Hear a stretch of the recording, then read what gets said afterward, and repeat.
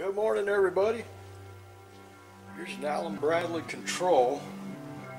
I need to figure out how to connect the CRT to this control. The cable is back over at the factory where this come out of. This is catalog number 8420 MRHE. I'll show you what's inside here.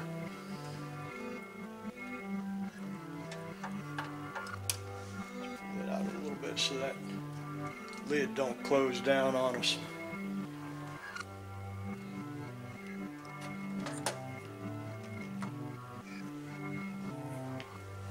Look at that. Doesn't that look complex? There's a lot in there.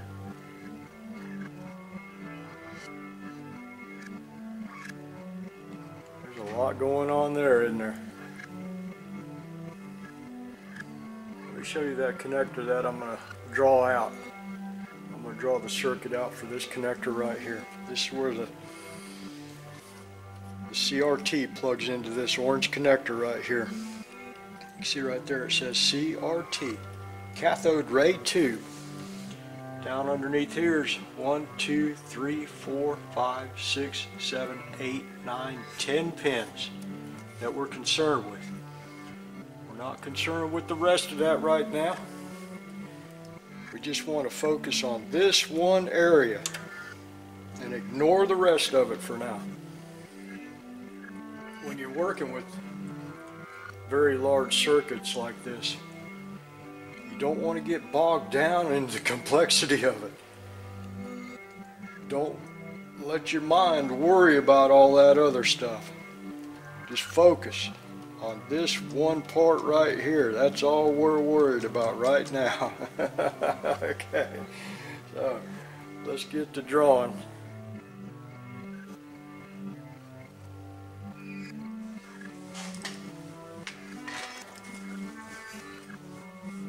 Take some anti-static bag and put down here so I can lay my paper down on there. I don't want to zap that board. Now the chances of me zapping that board with that paper right there is 0%. It ain't going to happen, but with my luck, that's 0%. Would not count, so I ain't taking no chances. Now, this is our connector that we're going to look at. We're going to follow it in and see if we can figure out how to connect that CRT over there to that connector. The first thing I like to do is I like to get the power supply pins out of the way. That way, they're done and gone. Let's draw our connector here.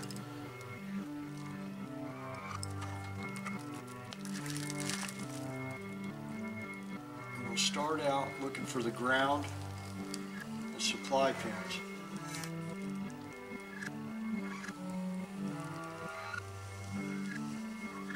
We'll label this CRT. And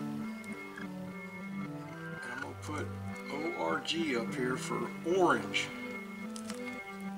Okay. Here's an EEPROM right here with an Allen Bradley label on it. I know that this pin right here, 14, is ground.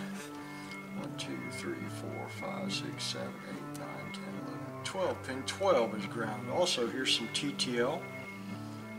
This is pin 10. That is ground. So let's go look for our ground pins. Not ground. There's 2 is ground. Let's write 2 up here. Is anybody else ground? There's 3, 4, 5. 5 is ground.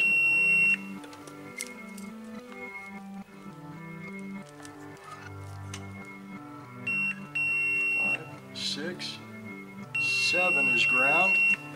Turn that light on so y'all can see what's going on. 7 is ground. 8. 9 is ground.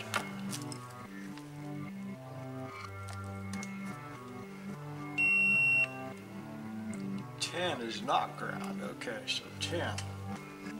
Now, what I do now is put our ground symbol up here for those 4 pins that are connected to ground. We don't have to worry about those 4 pins anymore.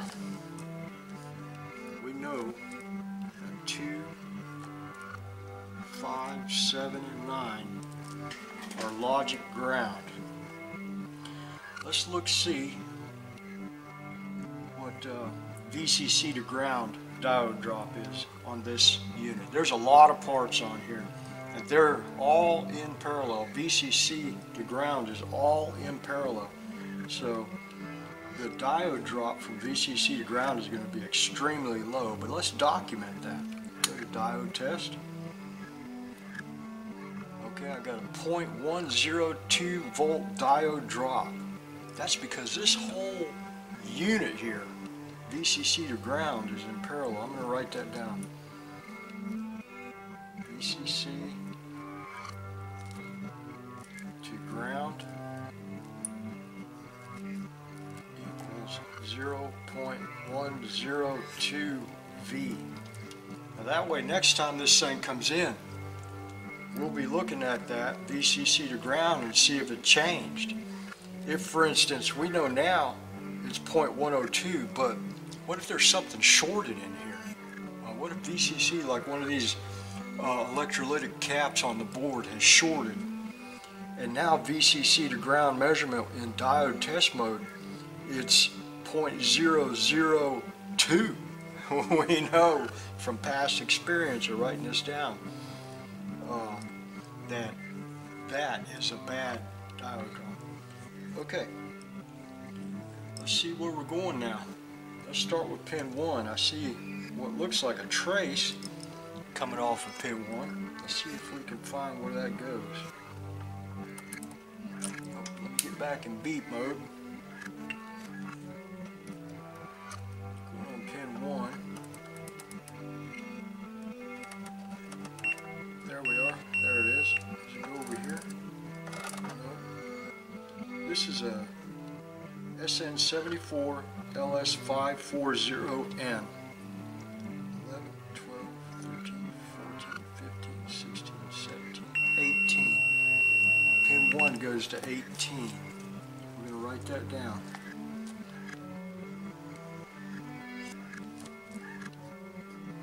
18. We know 2 is ground. Let's go to 3. Just slide down the pins, there we go. Pin 3 goes to 11, 12, 13, 14, 15, 16, 17. Okay, let's write that down. 3 goes to 17. And 4. 2, 3, 4.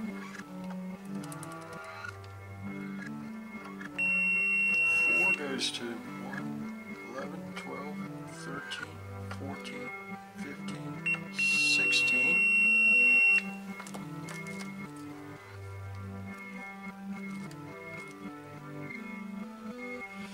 Goes to 16.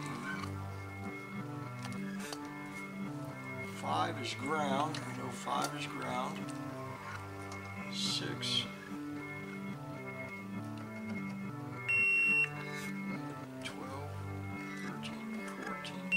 15. 6 goes to 15.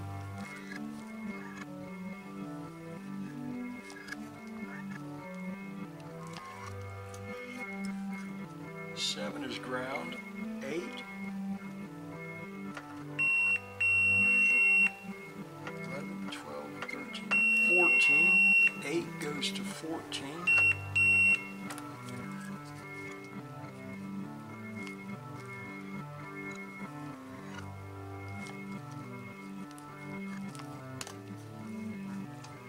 9 is ground. Let's see what 10 does.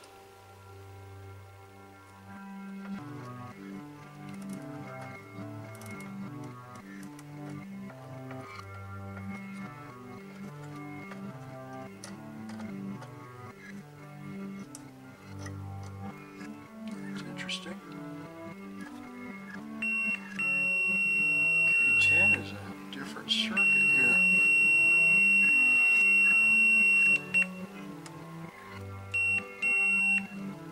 There's 10. Here.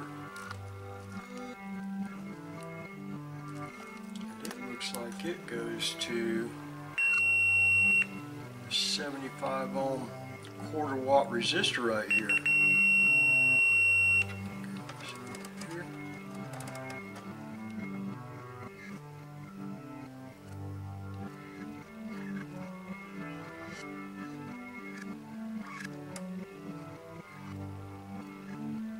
That runs into this 2N3053 transistor right here, this cam. Wonder if that's the video. Okay, so we'll go to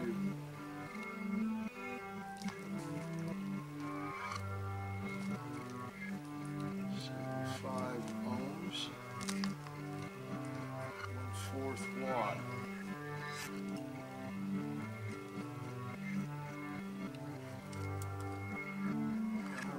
Data sheet on this TTL device right here, this SN74LS540N.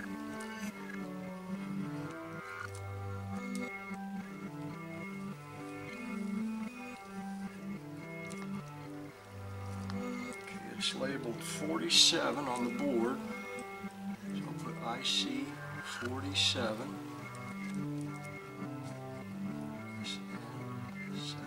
74LS 540N. Okay. Give me a little bit. I'm going to go hunt for a data sheet. You can find data sheets on the internet. There's places like www.datasheetcatalog.com, all kinds of places. Datasheetarchive.com, that's another good one. All you have to do is put this part number in Google or DuckDuckGo or places like that, and you will have hits on places where you can go find these data sheets. I'll put the part number, say like SN74LS540N space PDF or SN74LS540N space datasheet, and you'll find the data sheets for these parts all over the place. The internet is amazing. It is so amazing. When I was younger, if you didn't have a book, you didn't have it. It was not available. If you did not have a book like a Texas Instrument book on TTL and CMOS, or a book, Motorola book on TTL and CMOS and processors, and if you didn't have a book, you didn't have it. You had to figure it out. That's probably why I got real good at figuring this stuff out, because it wasn't handed to you like it is today. It's really nice today. Things are so much easier in the world of troubleshooting.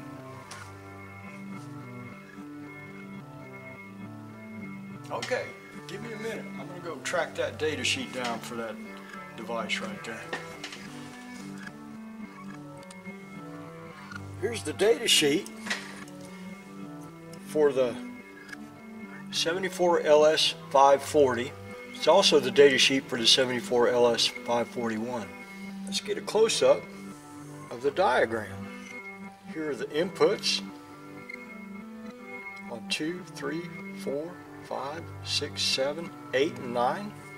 And here are the outputs on 18, 17, 16, 15, 14, 13, 12, and 11.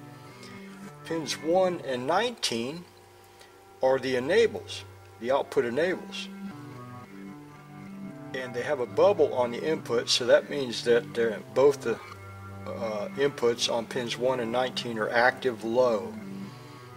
And it's an AND gate on the output, so I have to pull 1 low and 19 low for the outputs to come out of tri-state.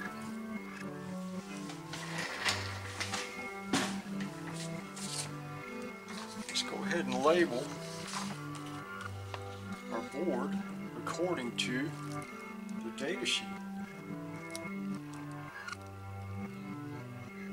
Pin 18 is an output,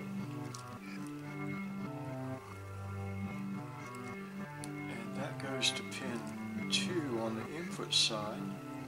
Let's draw the Schmidt trigger symbol. There's 14 on the output.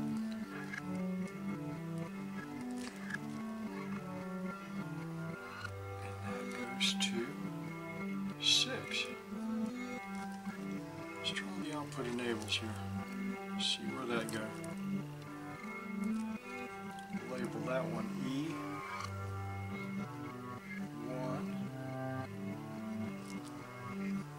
Label this one E2. Here's something interesting here. This is a 20-pin device. VCC is on pin 20 and ground is on pin 10.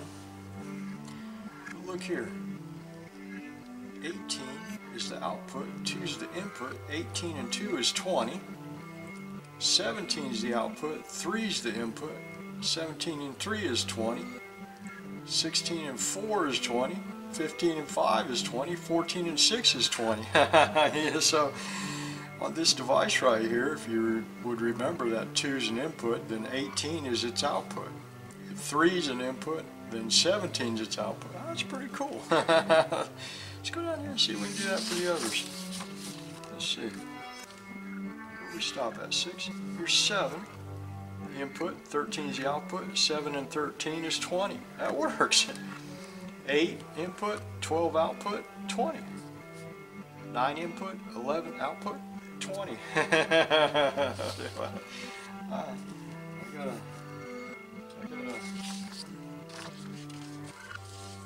I always see relationships. I've always got to see relationships. I don't know why. Let's go check these output enables and see what they're doing. Okay. Here's 1 and 19. Tied together by 50 ohms. Where's that coming from? If I go ground to 1, I've got 25.5 ohms. If I go ground to 19, I got 24.7. That's these resistors right here. Yeah, I got 2 quarter-watt resistors right here, marking red, red, black, gold. That's 22 ohms. Let's see. Let's see, where am I at here? Get my close-up glasses on. Okay, let's check 19. Where's 19 go?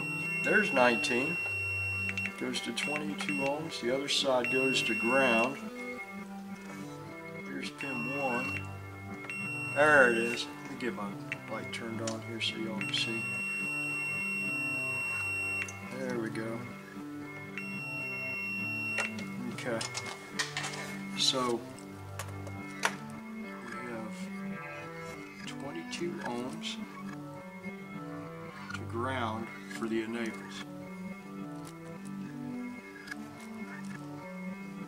Why they use 22 ohms? They could have just tied them right to ground. You don't need to put 22 ohms between here and there. You just take pin 1 and 19, connect them together, and run them straight to ground. Won't hurt nothing. Okay, so this device is always enabled. other devices. Are they tied to ground?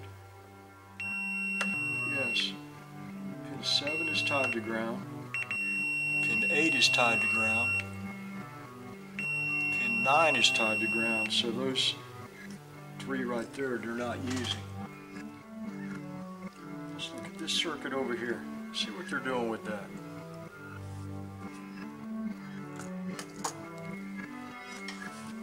This right here is an NPN transistor. Its part number is 2N3053. Now on these CAN type transistors, NPN and PNP, the CAN is always the collector. I have never seen a transistor in a CAN where the collector was not the metal part, the CAN part. Down here you'll see a tab. That tab means that pin associated with that tab, it's a mark to indicate that that pin closest to that tab is the emitter. The base, it'll also have a collector pin, but that collector pin on the other side is attached to the CAN also. So you got 3 pins in the CAN. I don't want to pull this whole board off of the housing to find out how this is worked out. So we know it's an NPN transistor, and we know that the CAN is the collector, and we know that that tab right there, the indicating tab, is the emitter. And I can see a thick trace. Can y'all see that? You see that thick trace?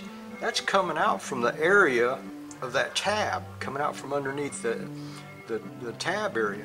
So we can assume that this trace is connected to the emitter. And that's connected to these 2 transistors. This is your 75 ohm quarter-watt resistor right here. It's connected to, that comes out to pin 10 of the orange connector. So what are they doing with the CAN? Well, we know that the emitter is being used at the output, so the CAN must be a fixed voltage. Put my meter over here. Let me back up a little bit so you can see now what we're going to do with the meter involved. Okay, come on meter. Can you all see the meter there?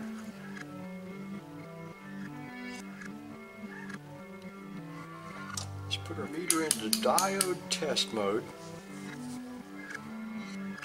And after we do a little bit of checking here, I'll map it out for you. Now we know that the emitter is going to be the output because it goes to this 75 ohm resistor right here. And here's an 820 ohm resistor that it's connected to. So let's find out what the CAN is doing. The CAN has to be the source of the voltage. It has to be connected to a source voltage.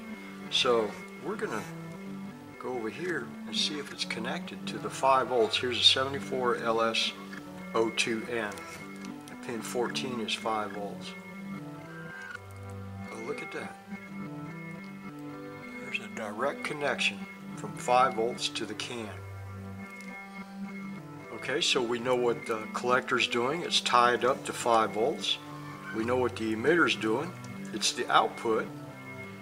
Where's the base resistor? We have to have a base resistor. Here's a resistor beside it. And there's some over here that might be involved, but let's go see if we can find the base resistor. We know this is an NPN resistor. So let's put our black lead on the collector, on the CAN, and let's put our red lead, which is going to be the base, on this resistor right here. There we go.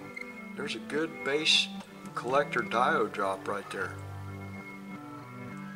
Let's go over here to the 75 ohm resistor, which is the emitter, which we think is the emitter because it's coming out from that tab side.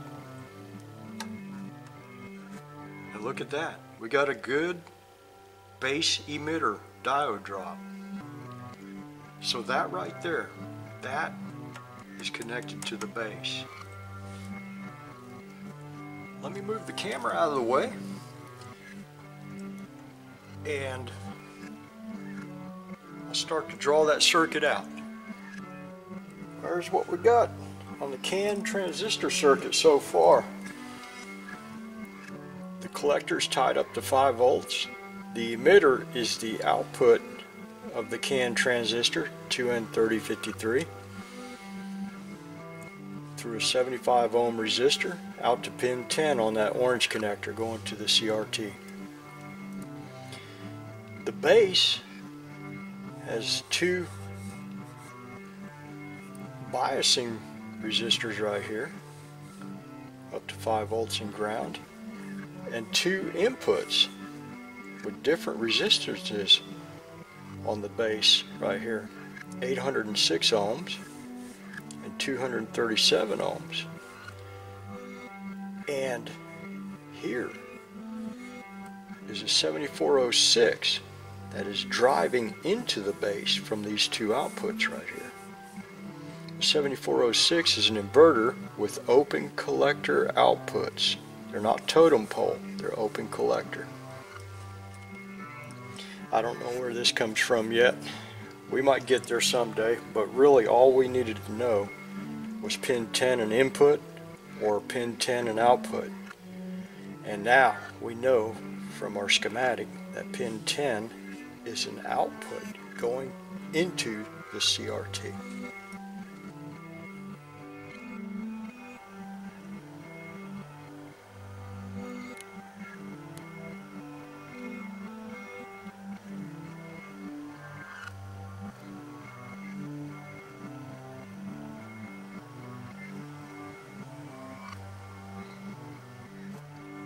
Now I'm going to power up the unit, and I'm going to look at the CRT connector starting with pin 1 and going up to pin 10, and we're going to see what waveforms we've got right here. Now, video has red, green, and blue video waveforms. It has a horizontal frequency and a vertical frequency. Sometimes you'll have composite video also, and you'll have the video and the horizontal and the vertical usually riding on the green. There's all kinds of different ways to do this, and that's why I need to look at the waveforms on that connector to see what we got. So let's fire this thing up and see what we got. If anything,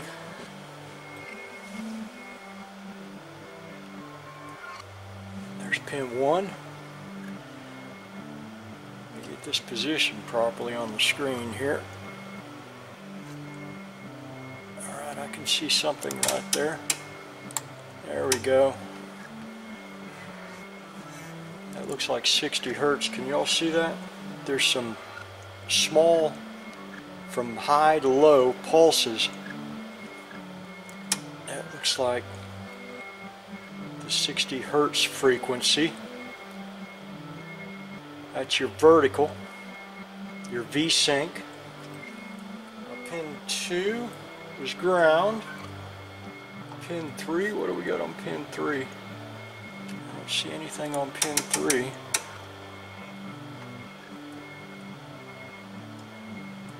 Pin 4, there we go.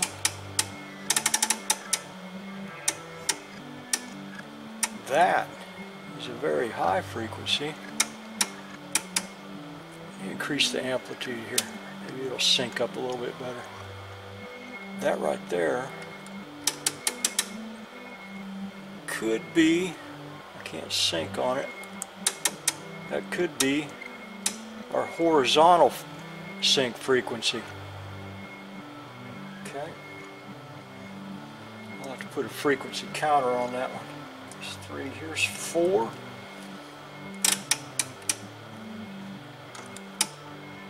looks like video.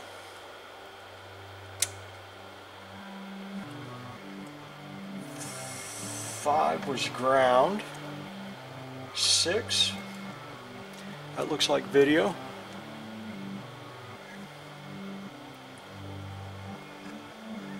7 was ground. 8, there's video. So we had 3 video signals. That's our red, green, and blue video signals. Here's 9. 9 was ground.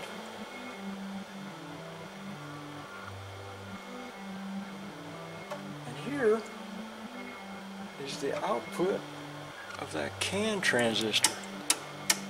Now that also looks like video. I wonder if that's composite. The sum of those two 7406 open collector inverters.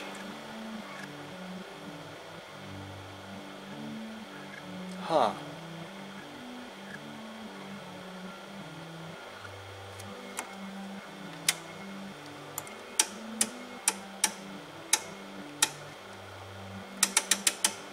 Okay, there we go. That's the output of that orange CRT connector. I gotta make a cable and go from here to the panel to the CRT. Okay, well, we'll either do that tomorrow, Sunday, or the next day, Monday. See how it goes. Got to get out of here. Got to go watch the grandkids while my daughter goes to work. Okay. Have a good evening, folks.